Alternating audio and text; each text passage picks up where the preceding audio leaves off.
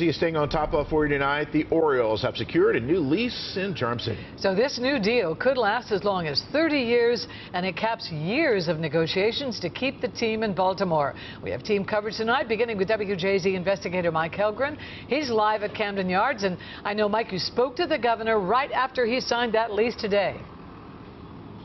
And Denise and Vic, one thing he wanted to stress is that this is a long-term deal, that the team can't just pick up and leave without some severe penalties. However, the length of this lease could be shortened if the team cannot develop parcels of land around the ballpark. The Orioles will be staying in Baltimore for at least the next 15 years and likely 30 years after the state signed a new lease agreement with the team. Baltimore, the deal is done. The length of the term hinges on whether the O's get the necessary approvals to redevelop land around Camden Yards, an issue they have to resolve by the end of 2027, and could ultimately have the team handling maintenance of the state-run ballpark. The kind of safeguards that we needed for state leadership to be in place and Maryland State Authority to be in place are very much in place in this deal. John Angelos has expressed time and time again our commitment to utilize this iconic location to encourage and drive the next Baltimore Renaissance.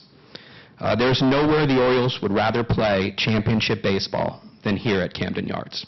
The lease also has a clause preventing relocation, allaying fears of a repeat of the Colts' infamous Mayflower move in 1984, and an issue nearby Washington, D.C. is currently grappling with after the Caps and Wizards announced a move to Virginia last week. For the moment, without the team being able to threaten to leave, that is their key extortion device, and after today they won't have that device for a few years, so I'm glad for that to happen. The negotiations for the O's deal were at times rocky, with an announcement made in September for what was originally thought to be a 30-year agreement that turned out to be non-binding.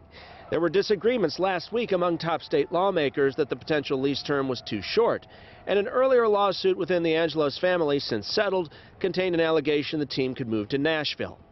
That's all in the past, with the team now locked in to Camden Yards. The message that we're sending to the fans is that's what you got today.